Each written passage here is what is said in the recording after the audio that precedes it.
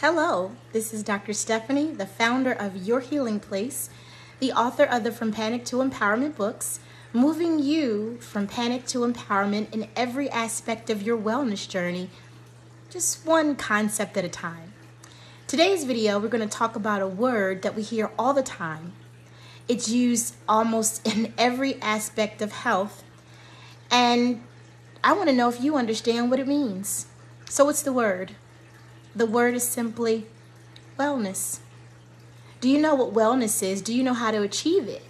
What does it look like? What does it feel like? That's today's video. So let's get started. Wellness is not just the absence of disease. Wellness is a continuum of healing that encompasses your spirit, your mind, and your body. A lot of people think that wellness is just about your cardiovascular fitness, your endurance, or even your strength.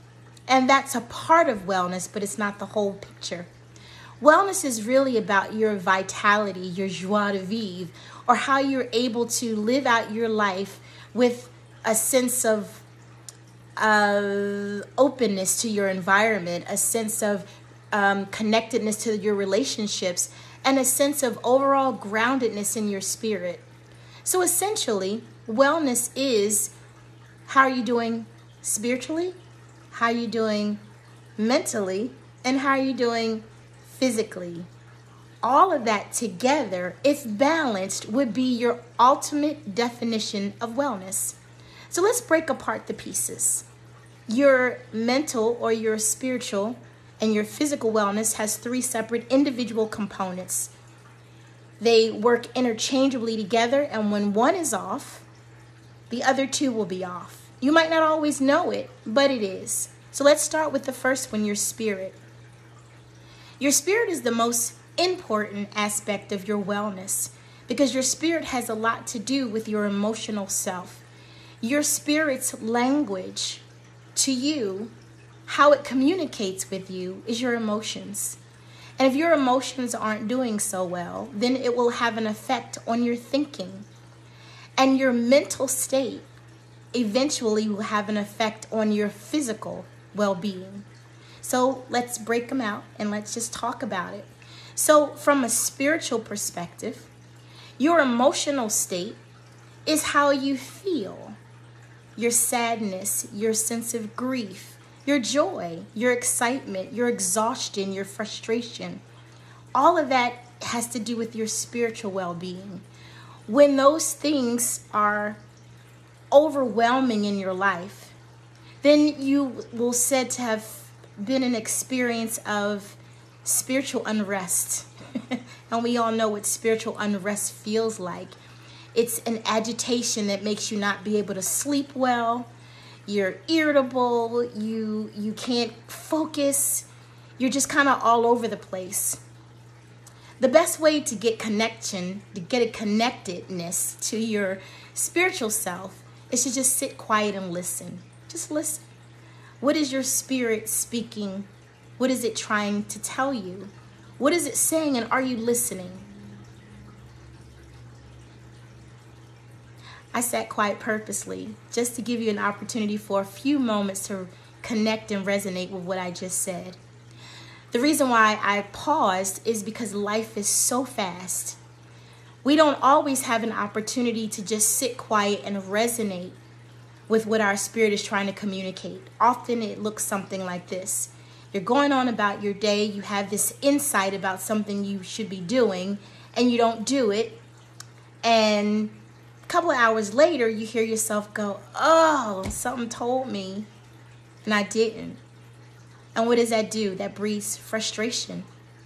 And that frustration can breed anxiety, and that anxiety can breed fear. So emotions double on themselves, and they become compounded. That creates spiritual unrest. When your spirit is not rested, then your mind is cloudy and confused. And eventually your body is going to start experiencing some challenges. So let's switch gears to what happens when you feel mentally out of space.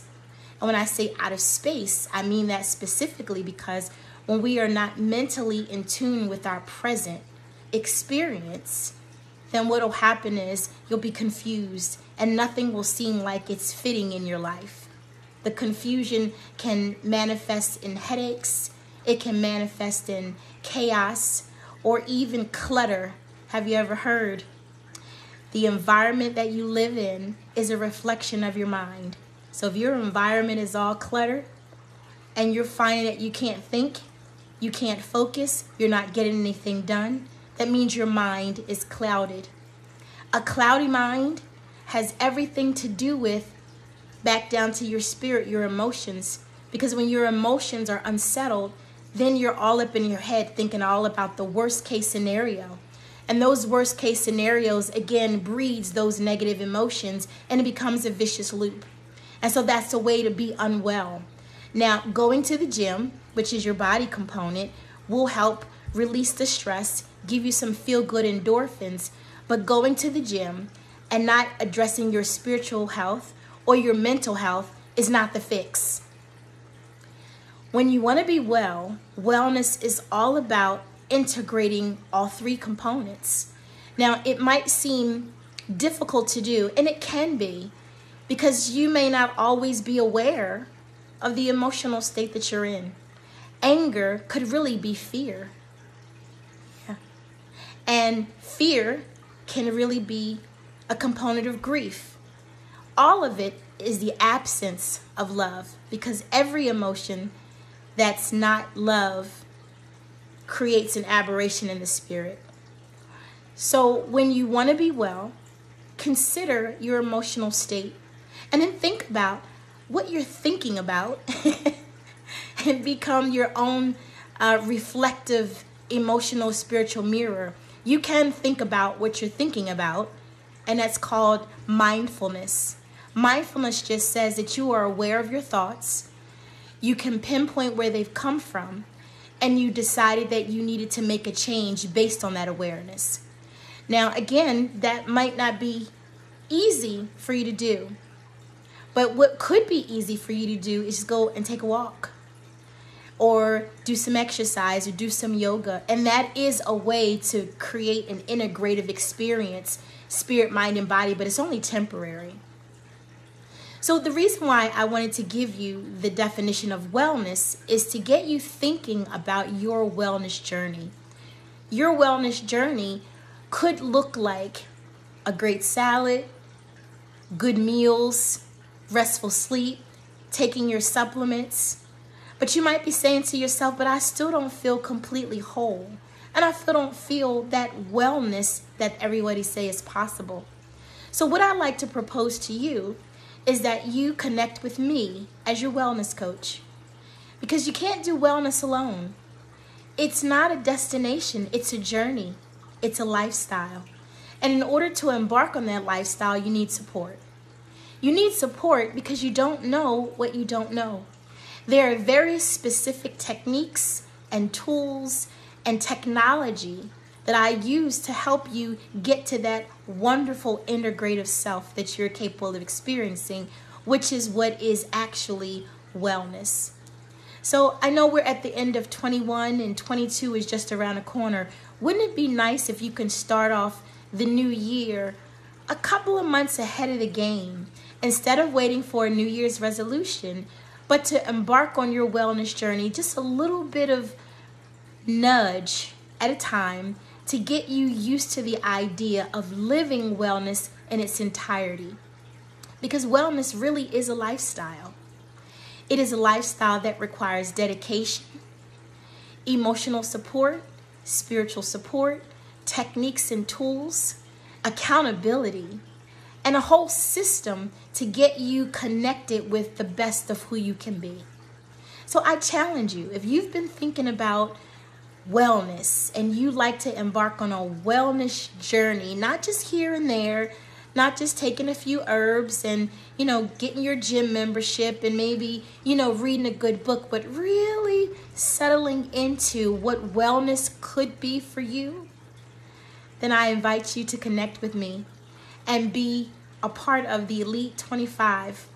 Those are the members that I connect with and the coaching modules, which includes a 303-page workbook that you and I work together, in addition to reading the From Panic to Empowerment book, and the Evox technology, the hair tissue analysis, and all those wonderful things that you've come to know about wellness that includes herbs, vitamins, minerals, homeopathics.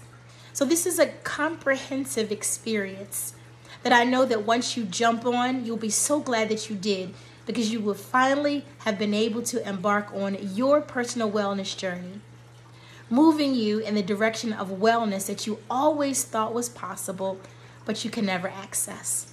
So I invite you to join me. Just fill out the little square thingy below. Actually, it's a sign-up form. Fill out the sign-up form, and then you and I will have a one-on-one conversation, and then we'll get started. One of the things that you'll notice is that the process is intense, but it's a lot of fun. And making mistakes and faux pas is part of the problem, because guess what? There's nothing wrong with you just the way you are. There's nothing that needs to be changed about you for you to get the life that you so richly deserve. All you need is support of understanding of where you are, where you like to be, and throwing out what's in the middle that's in the way, that's stopping you from being the best that you can be. I can help you do that. I look forward to connecting with you and supporting you on your wellness journey. This is Dr. Stephanie, the founder of Your Healing Place, moving you from panic to empowerment, just one coaching session at a time, getting you to your ultimate goal of wellness. Be well.